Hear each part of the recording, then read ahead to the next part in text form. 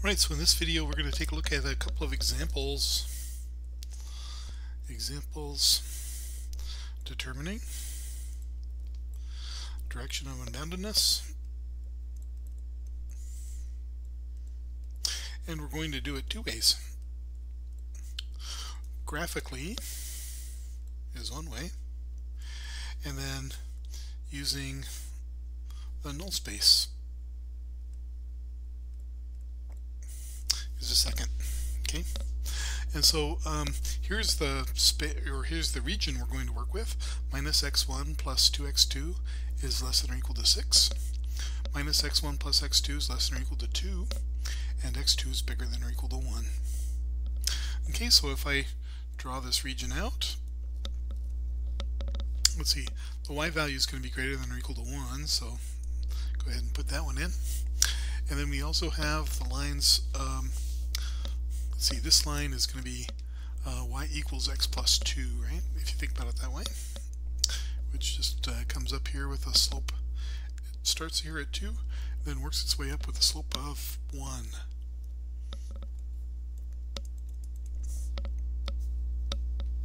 Then this line, if you solve for x2, you can see that the slope is going to be 1/2 and the intercept is 3, so it's going to come through 3, then it's going to have a slope of 1/2, so that's going to come like that. Good. And so this is the region then that we're thinking about for our directions of unboundedness. Good. Now the idea here is that, of course, you could easily find a direction of unboundedness just by taking the direction straight out. But we want to try to get a better look to see what other directions of unboundedness there are. In fact, you could use a ray with slopes between 0, and then you would take the minimum of the two slopes here. So you could have a ray with a slope of between 0 and a slope of 1/2. So geometrically then, the ray that we use for D could have any slope between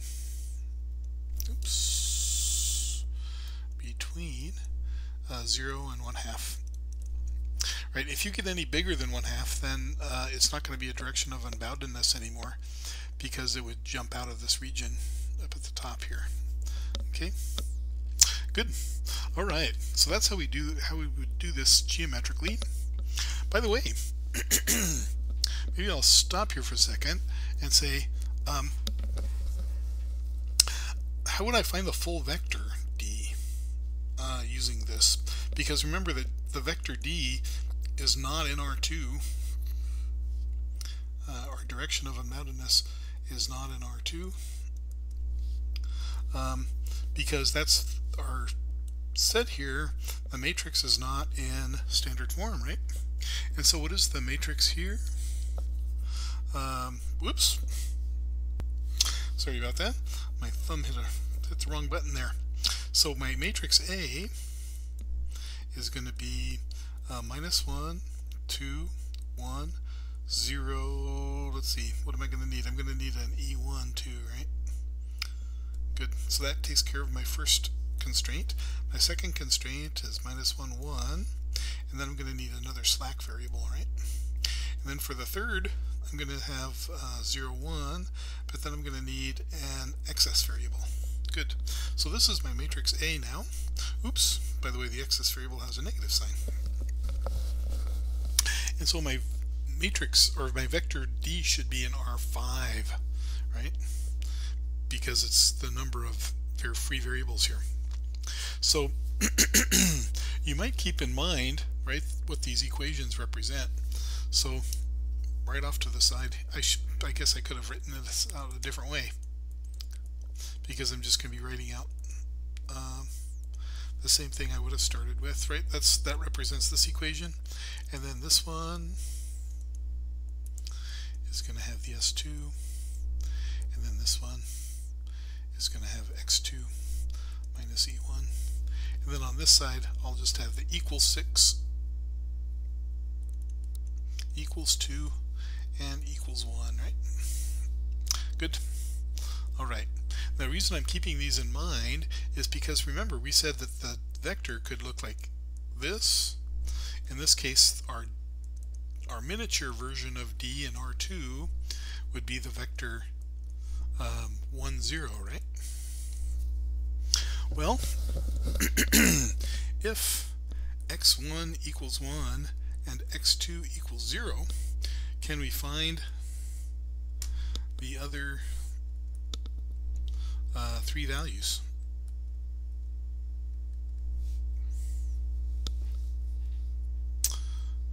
Well, you just plug them in, right? And so, let's see, where are we at here?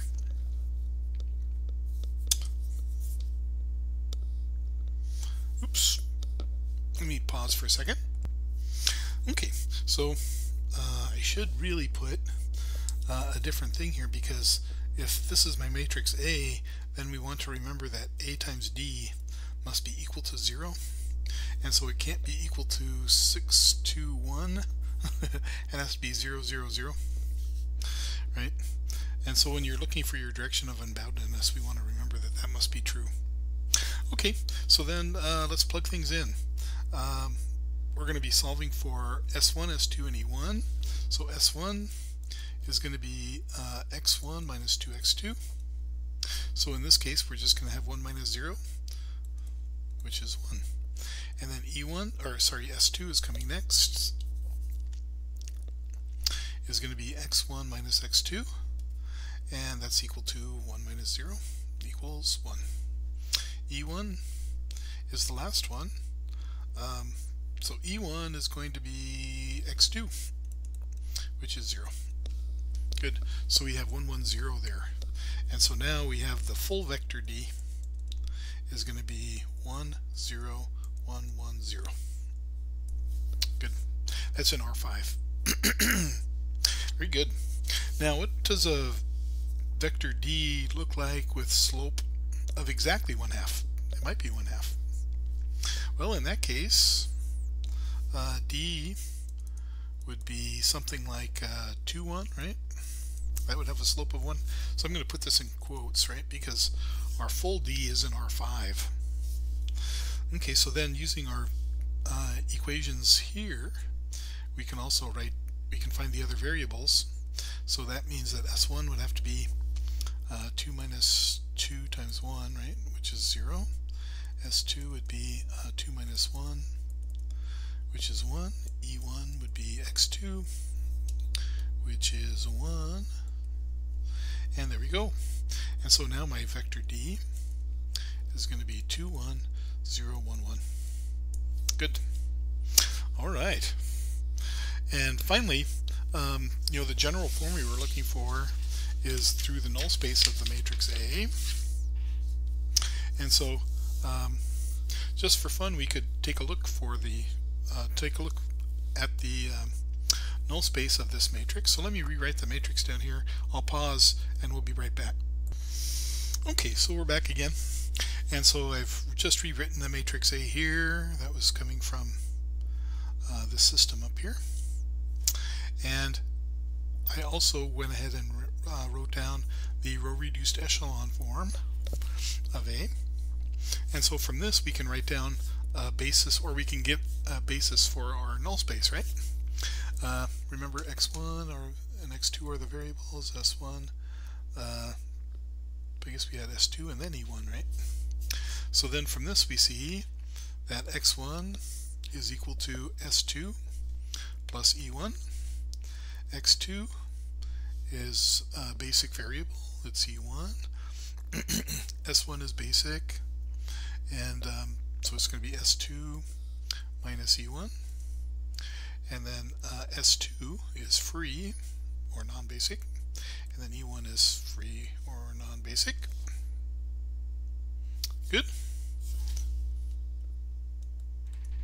And so this set right here is S2 times one vector plus E1 times another vector, right?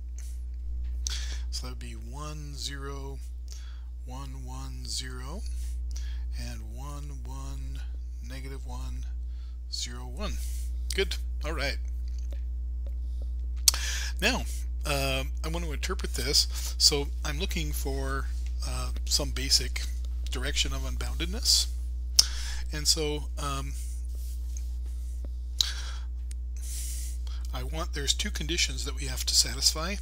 One is that a times d is equal to 0, and the second one is that d is greater than or equal to 0.